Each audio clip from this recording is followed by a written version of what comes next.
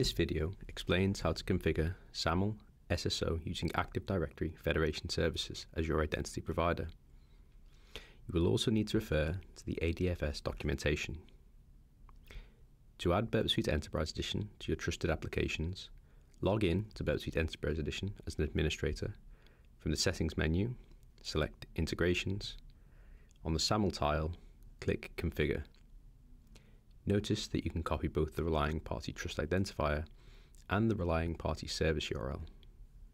In ADFS, run the Add Relying Party Trust Wizard. Paste the Relying Party Service URL into the Relying Party SAML 2.0 SSO Service URL field. Paste the Relying Party Trust Identifier into the Relying Party Trust Identifier field. To configure Burp Suite Enterprise Edition, you need to obtain some key details from ADFS. For more information, refer to the ADFS documentation. You need to obtain the following details: the entity ID, the SSO URL, and the token signing certificate.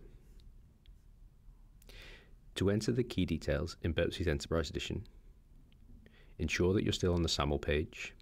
In Company Details, enter your company name, enter the key details in the relevant fields, and click Save.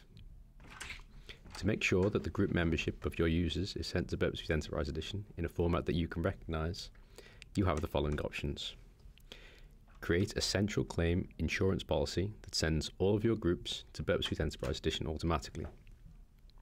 To expose all of your users' groups to Burp Suite Enterprise Edition, configure a central claim issuance policy. This allows you to manage the claim rules for all of your groups in one place. It also removes the need to configure claim rules each time you add a new group.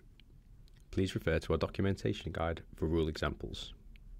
Your second option is to configure claim rules for each group that you want to expose to Burp Suite Enterprise Edition individually. This gives you more granular control over which groups and related information are exposed to Burp Suite Enterprise Edition in each claim. We provide steps to help you configure this in our online documentation. It's worth noting that you can also use a combination of both approaches. In this case, the groups available to Burp Suite Enterprise Edition would be the union of the groups covered by the claim issuance policy and any additional groups for which you have created individual claim rules.